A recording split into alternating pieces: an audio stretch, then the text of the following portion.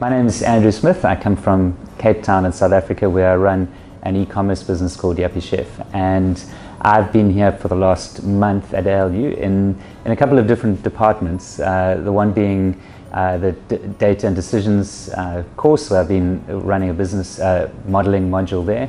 So the reason that I think I was invited here to be involved in business modeling is that our company Yuppiechef has real data. So we are a real going concern, and we wanted to use some of that data in the class with students, because a lot of the times when you're working on data, there will be some theoretical data set or some problem that you're solving that you never really know what it's going to end up being. And so I think me being here was to be able to put a challenge to the students. We took some data that our customers had given us and said, well, let's try and analyze this, and then I'm going to be here to let you know is it practical? Are the solutions that you're coming up with, or the analysis that you're making, does that relate to the real world? The highlight of my experience has been just seeing everyone at ALU having such a clear vision of what they want to do. And vision is something that's important for us, and it's been great for me to be here and see how an organization knows what they want. It's about transforming Africa through training leaders, and through all the hard times when people have to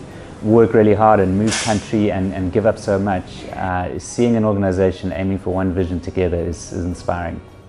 Yeah, so my ALU moment was when the class of about 30 students introduced themselves and said what countries they were from. And I think there were about 20 countries that were represented. And I don't think I've ever been in one room with that many people from that many different countries, certainly not African countries. And we live so much of our lives in our own silos of people, and to have that many people together with the same goal in mind, they're all here for the same reason, that was pretty mind-blowing.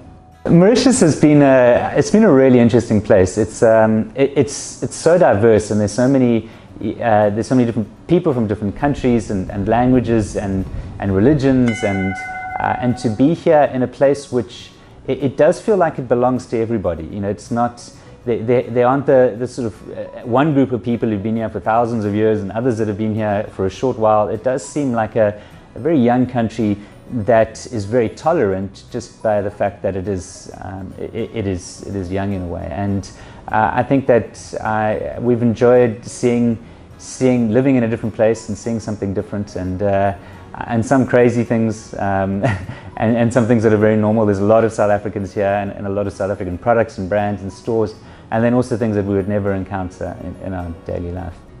One of the most important things that I tell people is just to start, and that's something which I'm very grateful for. I look back on the moments that we made the decision of, okay, let's do this, let's step out and do it, even though we didn't know it was perfect. And then a lot can happen over time as you learn and as you improve, and so that's something which has been key in my life. And even when this opportunity came up, it's like, well, let me take the opportunities, let me say yes to things, because that's generally when the good things happen in life. So that's probably my first bit of input and advice that I gave.